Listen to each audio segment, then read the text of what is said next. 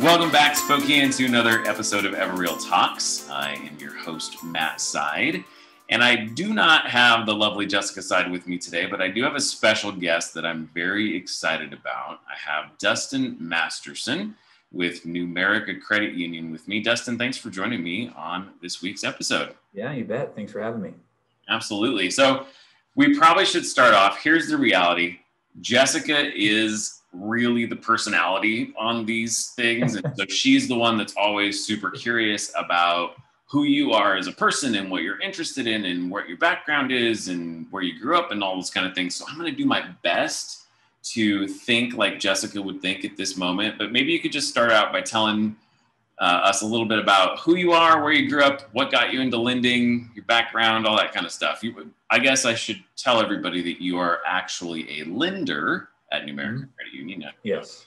Work in the branch, but take it away, Dustin. Tell us about yourself. Yeah. Well, definitely. I'll try to add some color to it as well. The best I can to fill that void of Jessica not being here. But I was actually not originally from Spokane, but from a small little town called Yankton, South Dakota. Not too many people know about it unless you watch the TV, the HBO series. I think it was HBO, the Deadwood. You might. Might hear the name dropped every now and then, but no, my mother moved us here when I was about 4 years old. So I've been in Spokane ever since then. Grew up in the Valley for the most part. High school wise, I wound up going to East Valley High School. Oh, that's right. We both went to East Valley. Exactly. Yeah. Kind of interesting there, but same grade too, same year. Yeah. And wow. Then from there, I went to the community college for 2 years until I tried to figure out what the heck I really wanted to do in life since football was over. And I figured, I was always going to be a star football player. Genes didn't really cut out for that one. So from there, I went to Eastern, graduated from Eastern with, a business degree. And then from there, believe it or not, I went into retail. So I went into work for Walmart for almost 3 years as an assistant branch manager, going through my rotations to become a store manager or even a district manager. Oh, wow. But it wasn't the path I wanted to go. So I had a friend who's already in the banking world and asked me if I wanted to be part of it. And I said, yes, let's do that. And so that has been almost 19 years now. I know, right? That I made that decision, made the jump over. From there, I've held various positions. Always have been a loan officer, but I've been a training manager where we train loan officers from the startup. A programs manager back when I used to go out and work with correspondent lenders to try to bring their products into our credit union back then so that we had multiple offers or things to offer. Okay. From there, I was a private mortgage banker over at Washington Trust for a while. And then I decided I wanted to get back kind of in the roots of doing what I am right now and pretty much landed back here at a credit union again.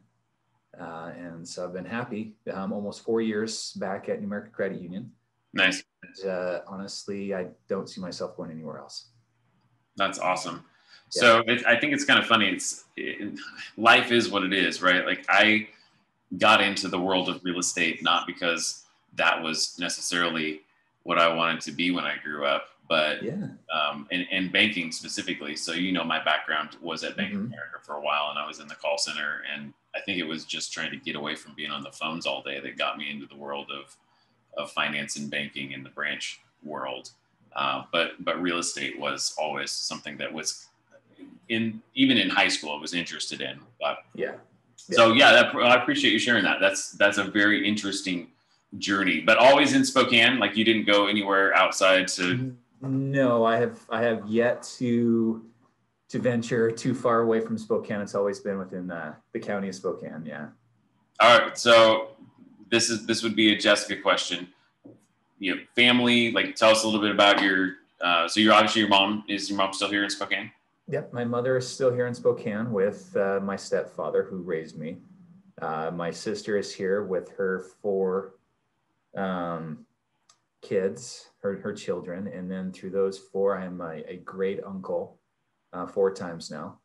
And so, I know it's kind of interesting to say I'm a great uncle and, only be 44 years old. So kind of interesting there. But yes, no, they're still here. I am been married to my very wonderful wife.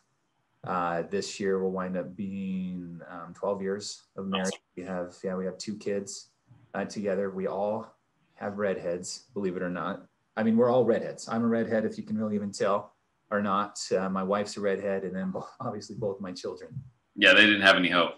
They had no chance. We asked the doctor that once, and he just started laughing, and then he realized we were being serious. He's like, got about a 95% chance of being a redhead. So yeah, it was fun.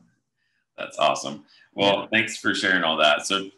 So today, what I appreciate you being with us today, because what I wanted to do several weeks ago, we started having a conversation from the perspective of the real estate market, because I had a young kid. I call him a young kid. He's an adult now. He's got a kid of his own, but he grew up with my son, played baseball with my son. So again, this is, as we get older, we call them kids, even though they're adults. But we had a conversation. He asked me, Matt, should I even be like trying to buy a house right now? Like, should I just wait for 2 years? And you know, you hear the phrase, right? Like, everybody's waiting for the crash, the impending doom of the crash. Right. And so we addressed it from historical real estate values in Spokane. And one of the things that we talked about that really kind of lends itself to a conversation with you is part of the reason that we might see a slowdown, not a crash, but maybe a leveling off of some stuff, a little more balanced market, is the potential of increase in interest rates. And if that was the reality, I said, well, Cal, if the reason that things slow down is because interest rates go up and things have continued to appreciate in the meantime, the real question is, are you going to be ahead of the game? Or if you want to buy a house, should you just buy it now? So talk to me a little bit about, kind of from a lender's perspective, the cost to waiting. And I know we're going to do some numbers, and we're going to do our best to not like get too deep into the weeds on numbers. But so anyway, start talking with me about that. Well, definitely. I mean, you as you mentioned, I'm hearing this more and more often, and believe it or not, just because of my kids, you know, there's lots of conversations that happen during these soccer games and soccer tournaments when the parents get together and we're all chit-chatting a little bit. And you're hearing these people who are talking about, it's not just only purchasing, right? It's also people who might be doing construction lending as well. So they're saying, you know, with cost of this going up and with this going up, people are running into, you know, as you know, you've heard this terminology before too, called buyer's fatigue, where they're just tired. Yeah. They're competing, right? They're going out there. There's a lot of people who are looking, you know, to purchase. And so they're making multiple offers. They're not getting accepted. So after a while they get tired and they say, okay, we're just either going to sit on the fence, wait for the market to slow down and cool off. You know, we've been hearing people say that for 4 or 5 years now, at least, saying, let's do that. Or they're going to say, you know, I just need to save up more money. I need to have more money for a down payment, so I can afford more to be able to do this. And a lot of times when I hear people say that, I actually pull out, you know, these numbers for them, and I break it down to where I show them that, you know, there is this such thing that's called the cost of waiting, right? And it's not just a salesperson trying to sell you to say, no, we need you to get out there and buy right now because, you know, honestly, it's the best time ever and the rates are low. True, it really is. But the fact that all these different factors that you're losing out on when you decide to wait, it's not just, everybody understands, you know, the price, you know, the appreciation, right? Yeah, you wait, the house is going to be worth more, right? But also you have to factor in, okay, you just lost appreciation. Now you're going to also lose it on interest rate because interest rates are projected to go up. So when you lose out on the interest rate, what does that do? Your payment goes up. Also, when you make a monthly payment, right, you're losing out on all that principal interest, that principal reduction that you're paying down your loan over that same amount of period of time. So it's not just a little bit you're losing. I mean, you got to look at this. When you buy a house, you got to look at it more as, what is this going to do to my worth, right? My net worth, my future financial outlook, right? Besides just sitting there saying, you know, we need to save up more money so we can get out there and compete, because that's not necessarily going to save you any money. And so I'm going to do my best, Matt, here to try to go through some of these numbers and not make people's heads spin. I kind of put together a scenario for you. Like if somebody were to purchase today with the value of a house being worth X, let's say you wait 6 months, a year, 2 years, even 3 years down the road to save up, what could you possibly potentially, yeah. And I think too, just so people know, what we're going to do is, if it's okay with you, Dustin, maybe you can send me a PDF of that, and we can post it on our website to just say, if you want to see what we're talking about, you can go check that out. Now, come back real quick before you jump into it. You were talking about loss of appreciation, loss of the principal reduction. Was there a third thing that was kind of a potential negative, or were just those two the main ones we're looking at? Well, there's additional too, because obviously, yeah, you've got your monthly, and I'll go through some of these numbers as well, but you're going to lose monthly cash flow, right? Because your value is going up, or not your value, but your interest rate's going up, and also your loan amount's going to go up because of appreciation, right? So you're losing that amount as well. And then when you add it all up, you're losing out on total net worth. Got it. Okay, that makes sense. So we really are looking at, not only is the house going to go up in value potentially based on where the market has projected, you're going to lose principal reduction. Your interest rate is projected to be higher, which means that you're going to be able to afford less in house. And because the appreciation of the real estate, your principal balance on your loan potentially goes up, which would increase your monthly payment as well. So, okay, cool. So these numbers that I came up with, right, are mainly for educational purposes, but I tried to come up with as realistic as I could. And the interest rate that I'm using, I just need to throw this out there basically as a disclaimer, right? That this is going to be based off of, today's interest rates. This is somebody who has, a very well qualified buyer. And so the purchase price that I just used a nice even $400,000 as a purchase price.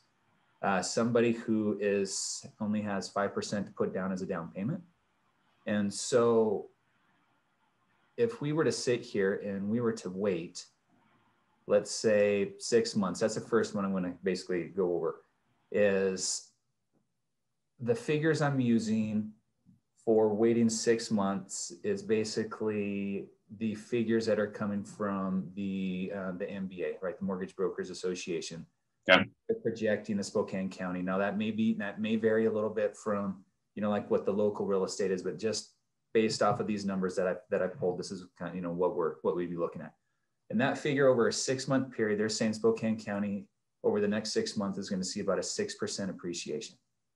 So let's say somebody today is like, man, I'm fatigued, I'm tired, or I'm going to get this big bonus check towards the end of the year, 10, 15,000, who knows, however much it's going to wind up being, that they want to use, they want to come and they want to be able to try to buy more house. Well, if you were looking at purchasing a house today at $400,000 and you were to wait that 6 month period, and if we do see a 6% appreciation, it could be more, it could be a little bit less, right? That $400,000 house now is worth about $424,000, right? In 6 months. In a 6 month period, right? Wow. So you can see right there, that's $24,000 already. So if we were to then look at, your down payment, let's say before 5%, today's dollars is $20,000 in 6 months. It's not a huge jump, right? But that 20,000 just went to 21,000, right? Not that big of a deal. Yeah. Here's another one, just in a 6 month period, your monthly principal and interest payment, this isn't your full mortgage payment, because your full mortgage payment is going to have taxes, insurance. And then in this case, since this person is only putting down 5%, they're going to have what's called monthly private mortgage insurance as well on this loan. And so their just monthly principal and interest payment alone is going to jump up $100 a month. Wow. By just waiting 6 months, because of that appreciation, if you only put 5% down, their payment's going to jump up by about, $100 a month on that one. And to look at, just a little bit differently, right? We are looking at, sorry, not $100 a month, it's $110 a month difference just in the total payment difference on it, right? So in a 6 month period, you're going to lose about $1,300 in an annual cash flow. How I was talking about, we're going to lose out in cash flow because your payment's going to increase on that one. And then the appreciation, we already saw that they lost about $24,000 in appreciation just in that 6 month period. Now the amortization, when I said you're making a monthly payment, right? And that monthly payment, part of it's going to paying down your principal of what you owe on the loan. The amortization that you would have lost in just that 6-month period, right, is about $3,700. Wow. You would have lost. So in a 6 months, when you add all that up, right, you're basically, your cost to wait, or if you want to say your cost to waste in a sense, it's about $28,000 just over that 6-month period that you potentially could have lost or gained by buying today versus waiting. So for that person to say, I'm going to sit back and I'm going to wait and save $10,000, $15,000 just so that they could put more down on it, right? Well, you just saw right there. Yeah. That cost weight's $28,000. So I mean, that already outweighs that factor on that one. And if we want to take that farther, let's say I'm just going to jump ahead to 3 years. How's that sound? Yeah, that works. Okay. So if we were talking about jumping ahead 3 years, and once again, we're looking at today's dollars of 400,000 in 3 years, the compounding of the appreciation on today's dollar, that 400,000 will now be worth $19,000 or 19,000, I'm sorry, 19% more in appreciation. So that house in 3 years potentially could be worth about $476,000. And I'll just pause right there because these numbers are not, I mean, these are reasonably conservative numbers, I would say. Exactly, right. Because we've seen over 12% appreciation every year since for the last 5 or 6 or more. Like it's and I don't have that number right in front of me, but to say a 12% annual increase in your real estate values right now is not like pie in the sky. Yeah, exactly right. Like you're saying that these are conservative, and the MBA is normally always very conservative when it comes to their numbers.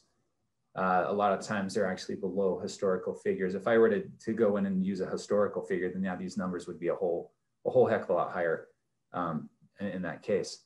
But if we were just to stick with these conservative numbers, right, for comparison, 400,000, 476,000, in the future in that 3-year period, your interest rate wise, right? I didn't even bring up. So all these figures I'm basing this off of are with today's rate of, let's say 3.25 on a conventional loan, right? APR of 3.54, where they're projecting the interest rates to go between now and the next 3 years, that rate would increase to 4.375.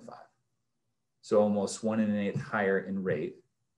And so what that does, yeah, exactly. So what that does to the payment wise, right? I mean, we obviously know right off the bat, I mean, that's going to be pretty significant, right? Your payment just increased $633 over that 3-year period. That's still if you're only coming up with 5% down. So that's assuming that I wait 3 years to buy.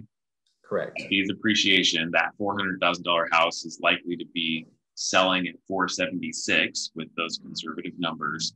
And then with an increased interest rate, my monthly payment going out just jumped by $600 for basically the same house. Exactly, for the same house. So how that looks, your annual cash flow, again, it's about $7,600 difference that you're losing. I mean, that's pretty substantial, right?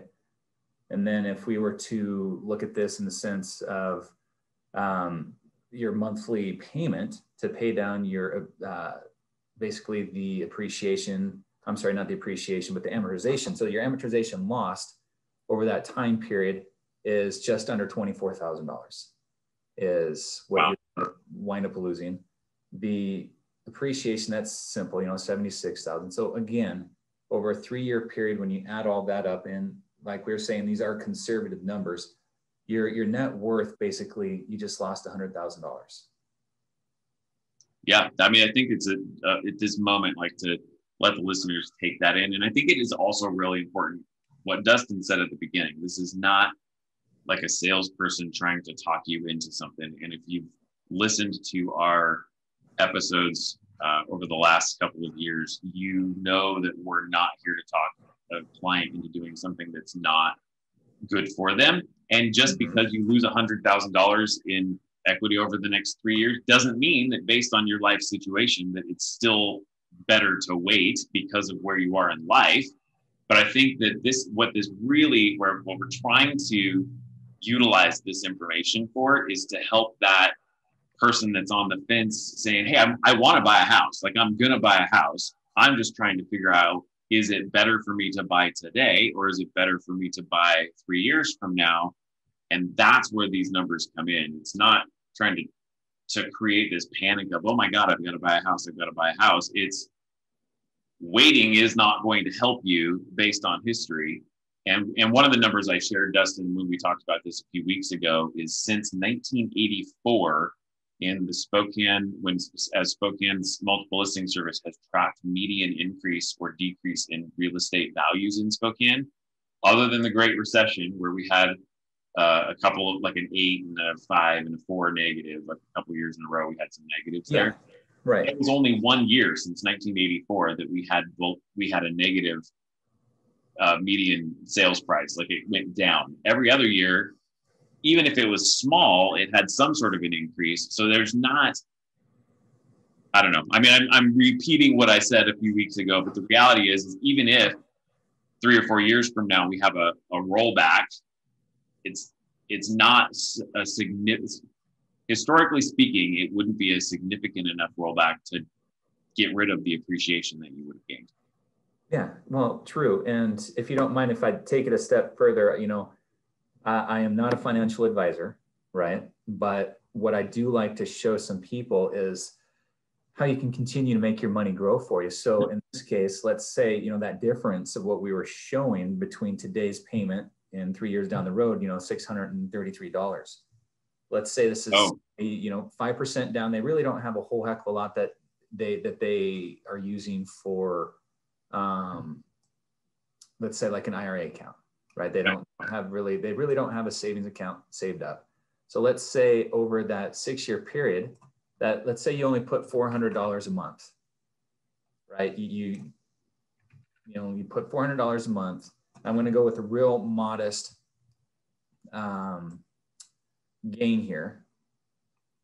And so, and what I mean by that one is I'm going to use a 5% gain. Like if you were to invest in the market today, or let's say an IRA account, and you get 5% return every single year for the next, 3 years. And I'm pretty sure you talk to any financial advisor, they're saying I'm being extremely conservative with these numbers. Right? Pause for 1 second. Your audio is kind of going in and out a little bit. So I want to come back to, because I can kind of tell what you're saying, and I don't know that all our listeners can hear. So what you're saying is you're plugging in a conservative return on some form of an investment, like an IRA or an investment account of 5%. Is that what you said? Exactly. Right. Okay. And so if we were to say, let's just say, not using that full 633, let's just say $400 a month. $400 a month for 3 years over, with your a gain of 5%, that is going to give you an additional $25,000. Right. Wow. So if you take in what we were saying, that $100,000 that you're going to wind up, that you potentially could lose by waiting, plus this an additional investment, I mean, that really turns out to be $125,000 difference right there. Wow. And that's so, yeah. I mean, it's, the beautiful thing about real estate is it is absolutely an opportunity to build wealth. And what this is doing is kind of almost like a life hack on some level, saying, hey, instead of waiting and then having the potential to have an increased monthly mortgage payment for the same house, why don't you tighten the belt today and buy the property at the $400,000 price, if you will, and then take some of that extra that you would have been paying if you waited and reinvest that. It's kind of the same strategy for people who have taken advantage of all these extremely low interest rates to refinance their property. On the refinancing side of it, exactly. Take the difference, right? I'm going to save $300 a month. Well, I'm going to put that $300 a month into a retirement account or something like that. Right. Exactly right. I mean, this is the same concept I go through with people on the refinance side of it too. If they want to know, does it make sense to pay off debt? Does it not? I mean, if rates are going, does it make sense for me to refinance? Yeah, these are all strategies, that I like to look at for people and kind of show them, whatever their goal is, if it's short-term, 2-3 years, if it's 15 years down the road, to kind of show them if they were to strategize, potentially what it could be looking like for them. That's really good. I'll just throw this out too, that I know that you're very open. If anybody wanted to actually sit down and analyze this, that you've got not just the image that we'll put out on our social media, but you could plug in their real numbers and their real situation, and the computer will generate a return, basically spit out the numbers that they got. Exactly. That's cool. That's really powerful. And that's one of why I wanted to bring you on, right? Is because I can see it from just the appreciation standpoint of, listen, if we have 10% appreciation over the next 2 years, and even if we had like an 8% drop, which was the highest decrease we saw in the Great Recession, you're still up in appreciation. But I knew in conversations with you that there was an additional approach to the financing piece of it. So the potential of 100,000+, and that's just over 3 years, right? Now, take it beyond that. If you live in your house for 7 to 10 years and you're paying $600 a month more for that same house for a 10-year period, now you're talking a whole bunch of money that you could have done something else with.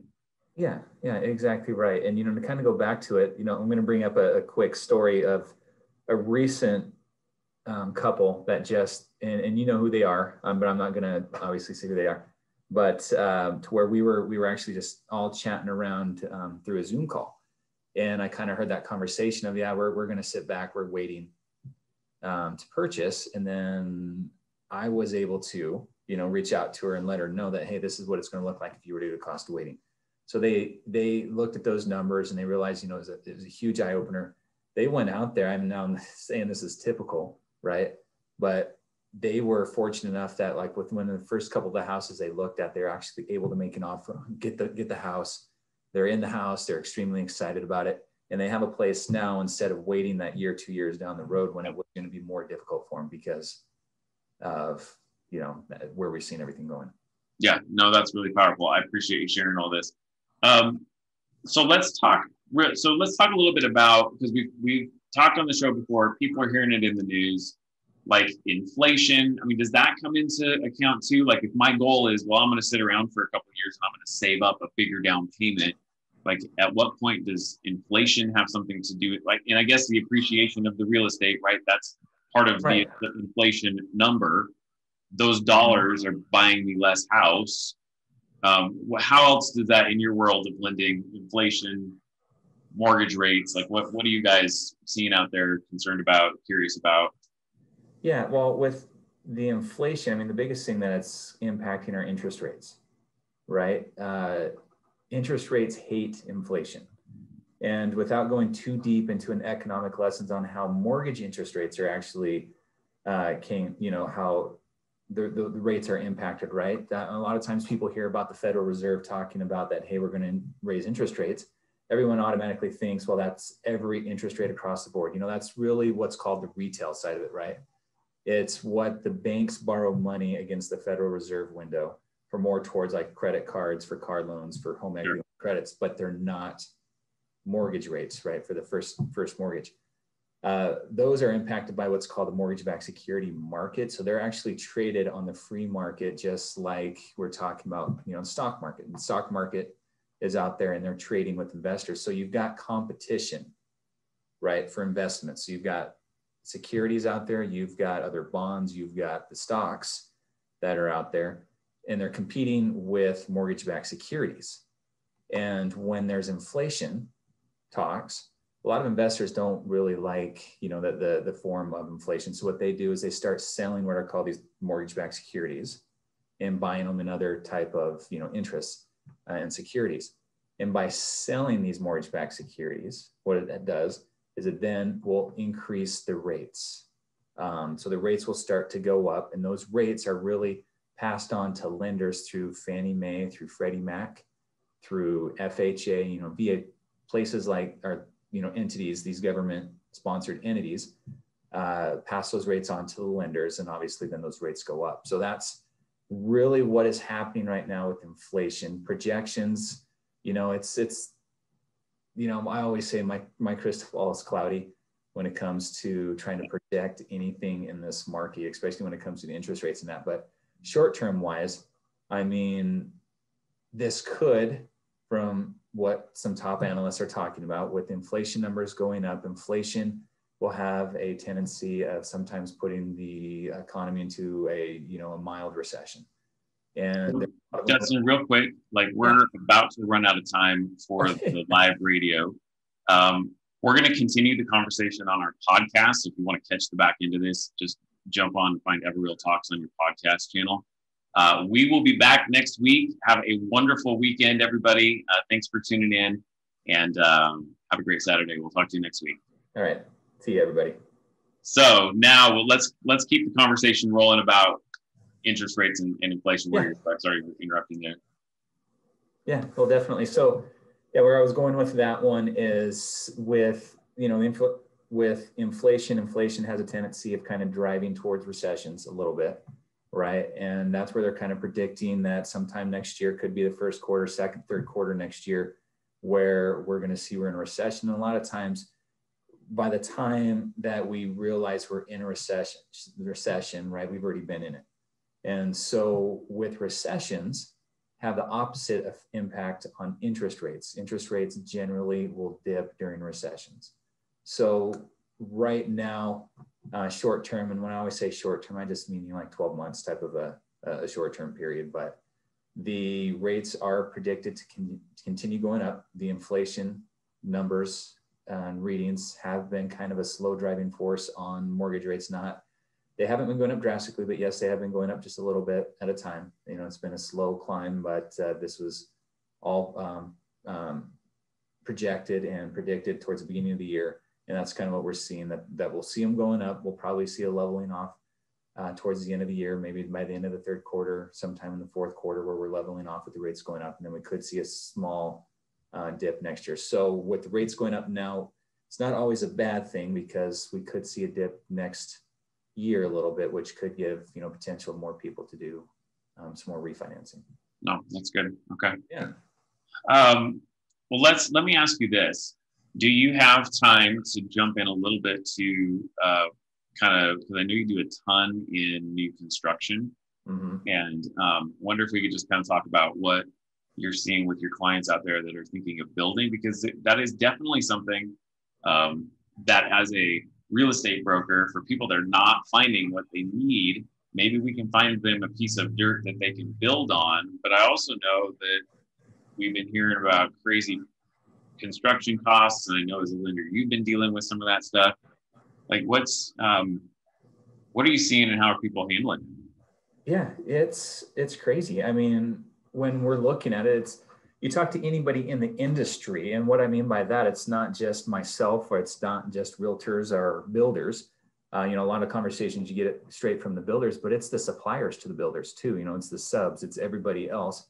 We're all seeing the same thing, and obviously every area is completely different, just depending on labor for one, and supply. But what we are seeing on average, we are seeing people who may have came and talked to me 6 months ago, 8 months ago, a year, because it's a process. When somebody says, hey, I'm ready to build, I'm like, great. Now you need to go out and talk to a builder, start talking to get everything lined up. It's a process. Some people are great and they can get it done super quick, but most people, it's 6 months to a year, if not longer, this process of first you talk to me and then you're starting to work things out with the builder. And with COVID and everything else that's happened, I mean, that's really driving those waiting periods for people even longer, and it's taken these prices for a home.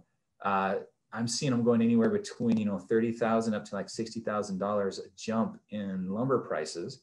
So somebody who thought, I'm just like that number 400, right? 400,000. Let's say you got a $400,000 bill. Well, now you could be looking at anywhere between $430,000 to $460,000. Now in a build, because of the cost of everything that's gone up. And wow.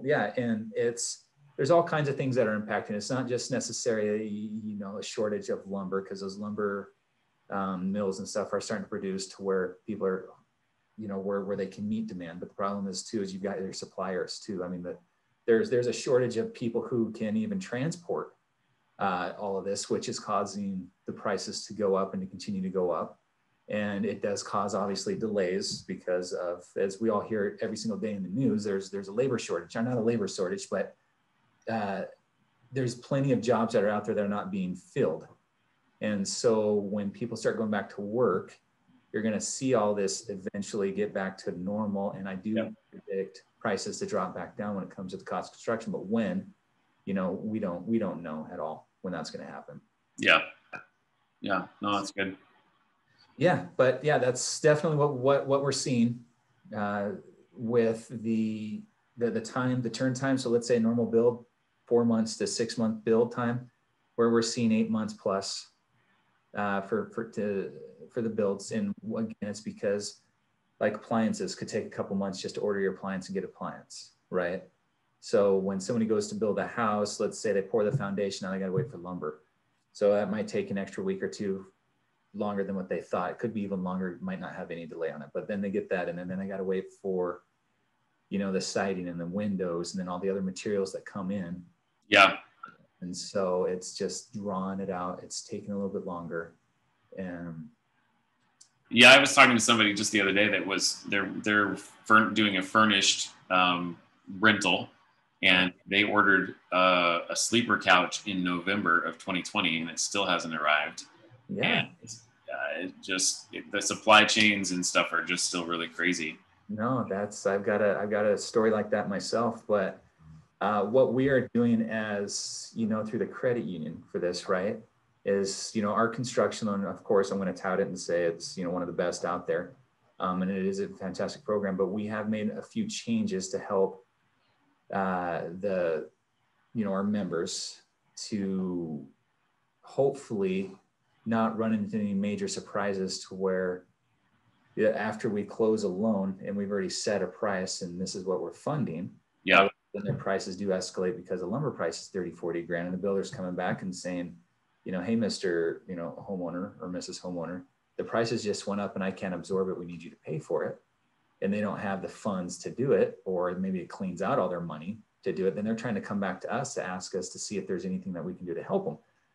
For that particular loan itself, there's not, because it's already been through underwriting, it's already been recorded, right? And we've already entered into a contract and we're moving forward. Without doing that, by increasing that, we've got to start completely from scratch. The possibilities of doing that is just really hard. So we do try to get creative. I can't say we've been able to help everyone, but we have gotten creative through other avenues outside of financing, that construction loan to help them come up with that.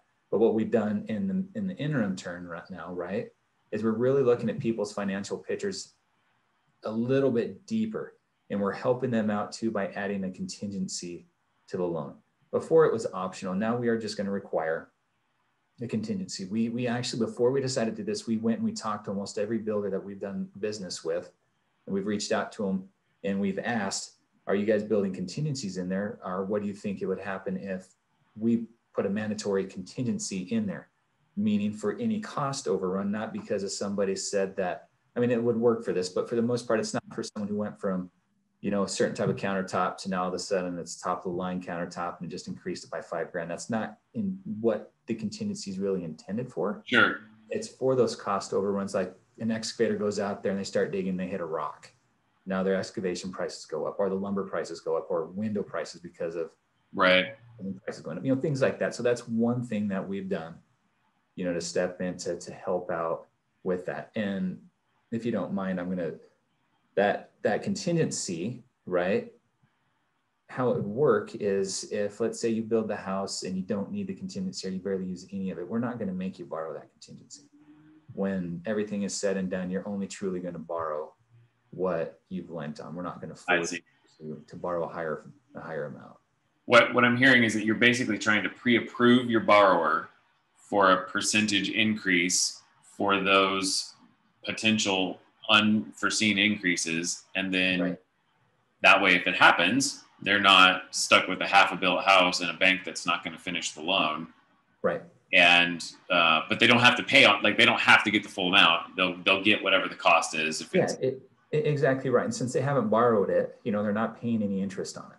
Right. So it's not costing them any more up front or even through the construction phase because they haven't borrowed it yet. Got it. So I know a lot of people are like, well, you're going to make me, have this contingency. I'm going to have a higher payment. I'm going to have to, pay all this interest and I'm never going to use it. That's not the case. You only pay on what you've borrowed, each month up to that point. That makes a ton of sense. So I'll toot your horn also because I really think the products that Numerica has are pretty incredible, especially in the world of construction. You've got a ton of experience working with these builders and with people that are building. Yeah. I will just say you're the guy I called a couple years ago when my clients who had chosen to get a construction loan through a different lender who shall remain unnamed. Hold on. Yeah. Fire engine. Figured we'd just pause there. Yeah. You know, so I was like, hey, this is what's going on. I know you know construction loans. Can we get on a conference call? And you spent 10 or 15 minutes kind of helping my client get an idea of what was happening and what they could do, like the right questions to ask their lender. And I mean, that's just the kind of person that you are. You're giving up your information. And thank you. So anyway, so if you have construction questions, I think you should reach out to Dustin. We'll of course put all his contact information on our social media channels. Last question as we kind of wrap this up here, Dustin, what made you, so you had a history, you went credit union, you went into banks, you know, what is a difference, if you will, like why did you choose a credit union over a bank or a mortgage brokerage? And I'm just kind of curious that, like, is there a difference for you? Is there a difference for the consumer that then helps you do your job better? Like, why a credit union? Well, a lot of it happens to deal with personal preference, right? For one. But when it comes to for myself, I like being able to have a little bit more hands-on when it comes to the decision making. It doesn't necessarily mean I'm allowed to make the decision, but the thing is that underwriters right outside my door, they're less than 15 feet outside my door. Yeah. So if there's a question, I'm in the office, they'll come into my office, right? And they'll talk to me and say, hey, let's work this through. It's not just an email that says denied, denied and suspended, and then us trying to figure it out. They try to seriously, as the best they can, to help the member, right? Because credit unions are member owned. They're not shareholders, right? They are a member and own the credit union. So we do everything we can to service them the best we can. I mean, that's just one thing. Now, another thing, when I talk about personal preference, when it comes to a member, other than, knowing that everybody here is a team and we're not divided, we don't have these walls divided between, each little, category within the mortgage business, right? Is the fact that, we service our own loans. So they stay in house. We don't sell them, right? Some people really like the fact that they can do that they can still pick up the phone, even though when I close a loan, right? And it goes off to a servicing department, it doesn't mean I'm done with you. You can call me and say, hey, I've got questions on my servicing. I can still jump in and I can help out with that.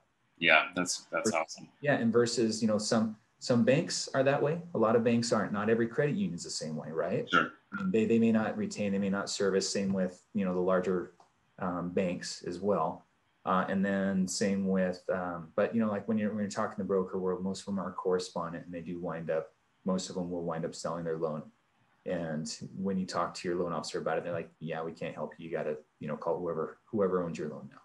So, I mean, those are the biggest things. I mean, I've got all kinds of other things, on a personal side, why I feel more comfortable with a credit union, but it just happens to feel like family when you're at a credit union. I mean, it just always really feels like people are watching out for each other and not watching out for just the bottom line. That's good. It's kind of, it's like the difference between going to REI and going to another sporting goods store. Yeah. It's, there exactly. Tends to be that feeling of we're all in this together, kind of it's your store too. Right.